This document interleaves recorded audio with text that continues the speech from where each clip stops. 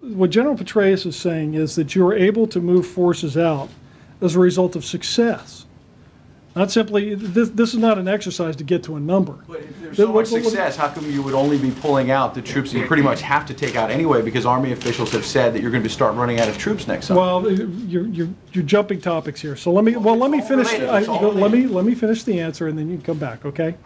The answer here is that General Petraeus has said that he thinks it's going to be possible because you're going to have capability among Iraqi forces, you're going to have security, and you do have a completely changed situation on the ground in a place like Anbar and Diyala, and you've started to see metrics everywhere from Baghdad neighborhoods to southern parts of Iraq where people are standing up and taking control of their destinies in ways that they did not do before, and that is a hugely significant development.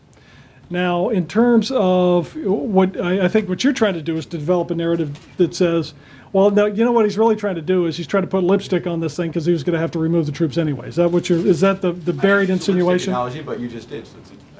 No, but is that kind of the thesis here? Army officials have already said publicly that, in fact, you have retention issues, you have rotation issues, and that by next spring, next summer, you're going to have to start bringing some troops home, or you're going to have, if God forbid there's another situation in another part of the world, you might not have enough troops. Well, so how can you say the reason why you're potentially pulling out up to 30,000 troops is because you're having so much success on the ground? When in fact it's because you have to pull them out anyway. No, wrong. You don't have to pull them out. And General Petraeus has made it clear. See, what you're doing is you're taking unrelated testimony, you're trying to graft it on, and you're saying you guys are leaving because you have to. Wrong. General Petraeus has made it clear that by the way, this is not a guy who's simply going to try to fake it. His career, his reputation, his honor are on the line. And this is a man who makes decisions based on what he thinks is going to work. And therefore, he will continue to do so.